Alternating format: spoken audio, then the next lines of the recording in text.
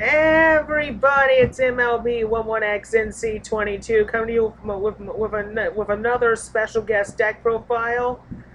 Introduce yourself. It is I, Musu Overkill. Hello, everybody, and we're going to be taking a look at my traditional chaos deck here. And oh my gosh, this thing really brings me back. I've always kept this deck since I was a kid, just for the memories. It's traditional, so yes, there is band stuff in here, and let's go right. Okay, so first up, we got the Blackluster Soldier and the Chaos Emperor Dragon. Two of the most feared monsters in the entire game, especially Emperor Dragon. Blackluster Soldier. With this deck, you basically summon these guys for free because you dump stuff in the graveyard so easily.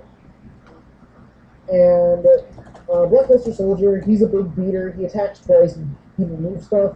Emperor Dragon, he's a big beater. He nukes the field in hand and does damage. He can OTK you, and this card also lets you perform the Gadok Rasu loop, which is pretty sick. Next big monster is Dark Magician of Chaos.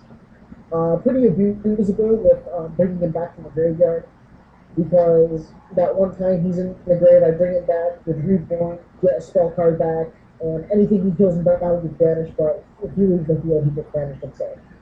But his downside is like minuscule compared to the boon he gives to the back. Win condition card, I consider this a win condition if you set up right. Yadagarasu, your opponent can't draw, you just peck them until they die. It's pretty fun to watch. It's not fun for the opponent, of course. Abuse fusion monsters with Cyber Spy and Magical Scientist. Actually, Magical Scientist abuses the whole extra deck. But Cyber Spy, I usually there's two monsters I get out with Cyber Spy. They're Exterior, and Cyber Twin. I usually go for Exterior because Exterior basically shuts off my opponent's spells and traps. Cyber Spy is just if I can get in there and OTK, attack twice, 5600. And Magical Scientist abuses the entire extract because I can use this effect unlimited times per turn, so I just summon a bunch of little fusion monsters and then make a big, huge Xyz push. It's so ridiculous what this thing can do. Also, they're low-level dark, so they're crush card fodder.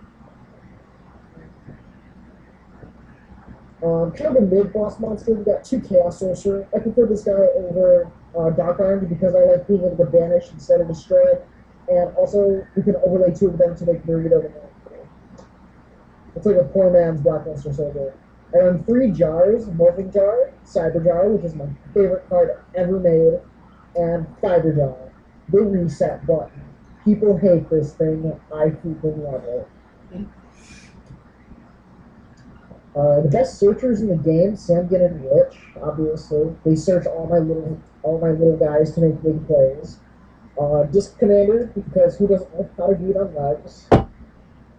For the lights, you have Triple Cyber Dragon. That was my Zane voice, if you couldn't tell. You just drop it from your hand. Going second also has an advantage now because you get the draw that your opponent does not. And then you can special summon this dude from your hand and just attack. Having him go to the grave isn't a big deal because you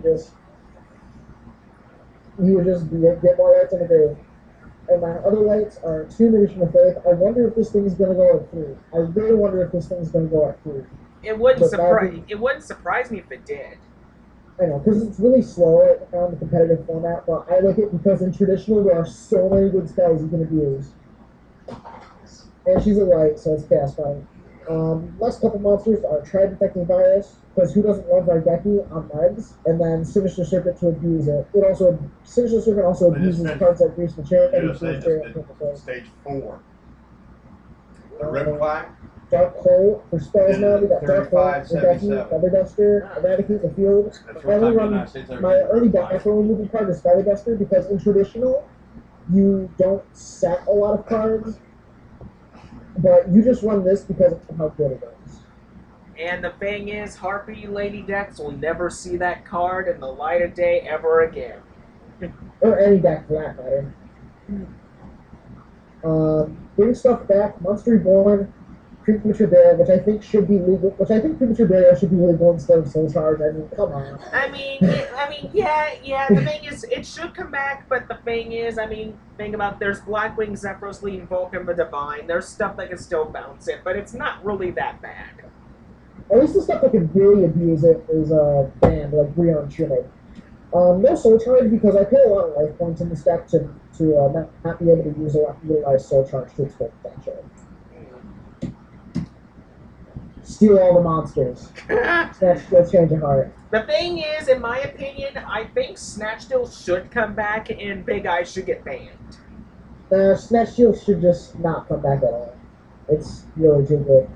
Big Eye, not every deck can make, so it's kind of balanced in that sense, I guess. But let's carry on. Best draw card in the game, and my favorite spell, aside from the Seal of Calcos, is Pot of Greed. Pot of Greed. In case you didn't know what it does, it lets you draw 2 extra cards. Graceful Charity, obviously. Foolish Burial, just that one ditch monster to the grave. I usually send Sinister Serpent or Disc Commander if I have, or Dark Magician Chaos, are my big targets for them. Yeah. And now here's Foolish Burial, and here's his big brother, Foolish Burial on crack, which is Painful Tricks. Yeah, that card I know will never ever come back. Just imagine Light Swarms with this. Just let that sink in for a minute. Or mermaid. Or mermaids. In my opinion, the best spell card in the entire game. You just pick 5 cards, and your opponent picks one. The one you pick goes to your hand, and the rest go to the graveyard. And this card's so broken because you can manipulate what you want to go to your graveyard, which obviously you're going to dump a bunch of Chaos Fire. And the last besides, Unholy Trinity for flicking my opponent. Let's go to and the Force Missile.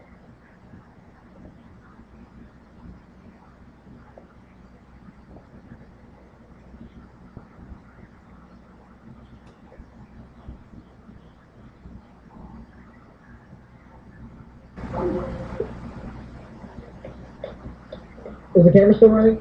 We're still recording. Okay. Just slight glitch there. Alright. Okay, I just had traps right from the that. Ring of Destruction is the best chainable card in the game. It forces you to tie a game if you need to, and it's also a, what am I going to say? You can also OTK with it. You'll fight on damage. Crush card, because why would you not run this? There's so many cards that you can use this with in your deck. And here's my question. Imagine all 3 those virus cards in a Dark World deck. How about... Oh. 6 Sins, because it's ridiculous. Royal Oppression, because it stops my opponent from going into retard mode and summoning 80 freaking monsters in 1 turn. It would be nice to see that back, though. Not really, because the thing is with Royal Oppression isn't balanced, because you can special summon all your monsters, then on your opponent's turn activate Oppression, they can't do anything. That's why Oppression is bad. And then Imperial Order, this card can never come back, turns off all spells, and that's basically it. You run a lot of spells. I run a lot of spells in this deck, but this is just to turn off like all spells for like 1 to 2 turns to stop my opponent from doing stuff. That's the main deck. Now for the extra deck, I already showed you Materia Experience and Cyber Dragon, or Cyber Twin. I main deck Cyber Dragon, so obviously Chimera Tech Force Dragon isn't there. 2 sandwiches and 2 Ojama Kings to summon with the Magical Scientist and make rank 6s. You'll see the rank 6s in a little bit. 2 Dark Fire Dragons to make rank 4s with Magical Scientist. 1,000 Restrict to make in combination with Magical Scientist. Because I can summon, I love about Magical Scientist, I can summon Restrict with its effect, suck up one of my opponent's monsters, then overlay their monster gets destroyed, and I special summon Slack in the with it. Photon Strike Bouncer and the Leader of the Moral Leader. Overlay sandwiches or Chaos Sorcerer to get this guy out. Overlay Ojama Kings or Chaos Sorcerer to get this guy out. 1 stop spells, 1 stops monsters. Pretty good. So when I can get both of these out in 1 turn with Magical Scientist, my opponent's really screwed. Utopia, because it's splashable and it's a white. Steel Swarm Roach. This stops envoys from coming out, which is why I like it. My opponent's envoys anyway, and Slacker Magician as a matchup. So that is the Chaos Deck profile. Sorry about that little crash there. I'm not sure what that was about. Yeah. And anything else you want to add, pal? Not really. I mean, I'm sorry about the video quality, people. My internet connection's not really that good. Sorry that the video is glitching really bad, but this is pretty much the best of that I can do for right now. But there's not really much I want to add. So if you want to check on his channel, just check out Mewtwo Overkill. You can pretty much find a lot of good stuff on his channel. He does both Yu-Gi-Oh and Pokemon. You probably will get it. Yeah, I do Yu-Gi-Oh and Pokemon stuff. Really alternative and casual gameplay. Yeah. So with that being said, I'm hoping you enjoyed this video, people. This is MLB11X NC22 along with Mewtwo Overkill. and we will see you all later.